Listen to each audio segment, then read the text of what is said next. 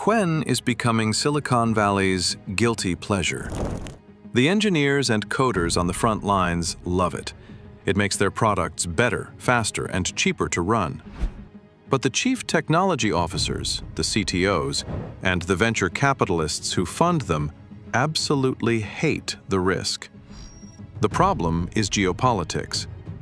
The US government has been in a fierce tech Cold War with China,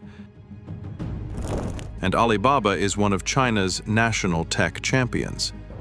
US officials have raised alarms about Alibaba's alleged ties to the Chinese military, the PLA. Financial Times this afternoon reporting that Alibaba allegedly provides tech support for Chinese military operations against targets inside the United States. More importantly, Chinese national security laws can theoretically compel any Chinese company to hand over data to the government if requested. For a US startup building a service that handles sensitive user data, building your entire infrastructure on a model from a Chinese company is a massive red flag. Investors see it as a potential geopolitical blast radius.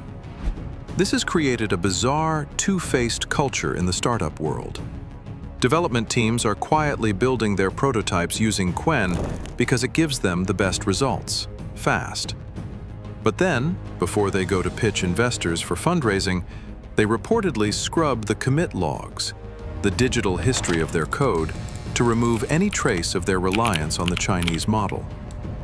It's a high-stakes game of hide and seek, where the very thing giving them a competitive edge is also their biggest liability. The risk isn't theoretical.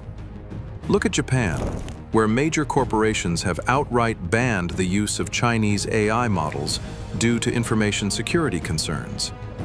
The only thing slowing Qwen's complete takeover isn't its capability. It's the fear of what it represents and where it comes from.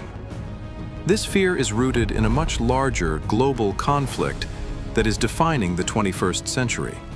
Found this look into the ongoing competition between the US and China on the AI front. Be sure to like this video and subscribe to the channel for more deep dives into the technologies shaping our world. Thanks for watching.